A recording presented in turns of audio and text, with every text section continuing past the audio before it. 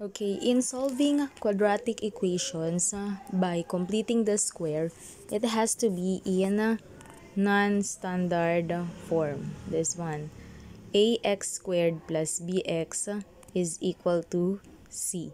Let's say the given is written in a standard form, ax squared plus bx plus c equals 0. So you have to change it into non-standard form. Okay, the given is x squared minus 2x minus 3 equals 0. So, copy x squared minus 2x minus 3 equals 0. And then, to change it into non-standard form, you have to transpose negative 3 on the right side.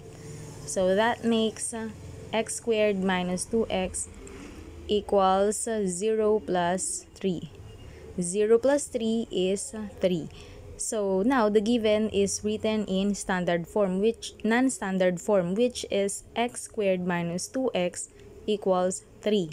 So after that, take the value of b, which is negative 2, and then always divide it by 2. Okay, so negative 2 divided by 2 is negative 1. After getting the quotient, you always square. Okay, negative 1 raised to 2 is positive 1. Okay, now copy x squared minus 2x, this one, and then plus 1. Where did I get 1? This. Okay, after squaring, the answer 1 is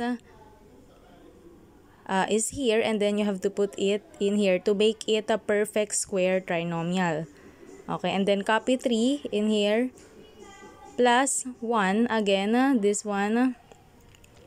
So, since x squared minus 2x plus 1 is perfect square trinomial, therefore the factors now are the quantity of x minus 1 raised to 2. Where did I get negative 1? Here. Negative 1. Okay. So the square root of x squared is x. The square root of 1 here is 1.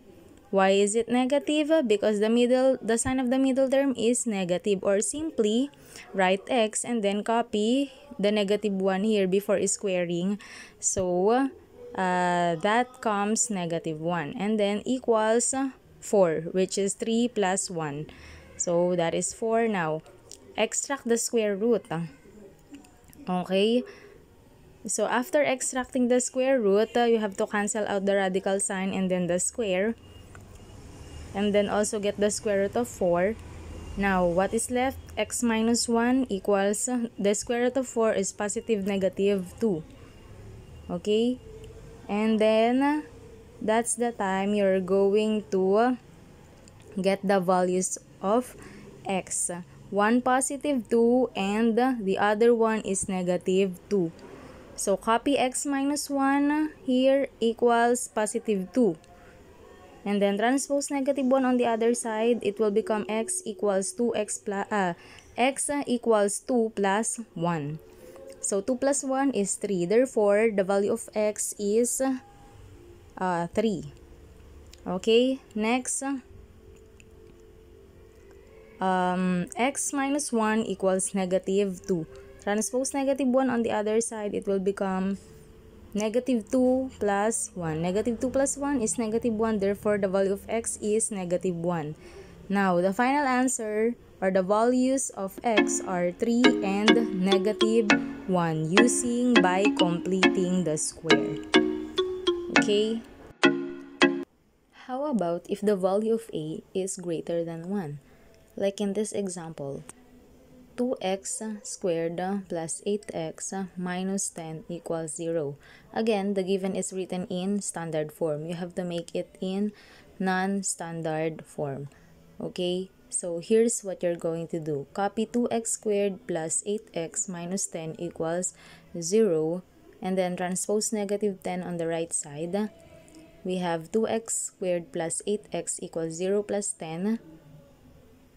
So 0 plus 10 is 10. That will give you 2x squared plus 8x equals 10. So this is now the non-standard form. Okay, since a is equal to 2, which is greater than 1, you have to divide it by 2. Since the value of a is 2. If it is 3, then divide all by 3. If it is 5, then divide all by 5. So whatever the value of a, you have to divide it all. Okay, so since we divide it by 2, it will become 2 divided by 2, 1, so x squared plus 8 divided by 2 is 4, so it is 4x. 10 divided by 2 is 5. So the non-standard form now is x squared plus 4x is equal to 5 now. Like what we did a while ago, get the value of b, which is 4, and then always divide it by 2. 4 divided by 2 is 2, and then you square.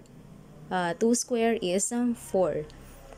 Now, 4, we will be using 4 here to make it perfect square trinomial. Copy 2x squared and then 4x here, and then the 4 we got here. So plus 4 equals, copy 5 there, and then the other plus 4 on the side.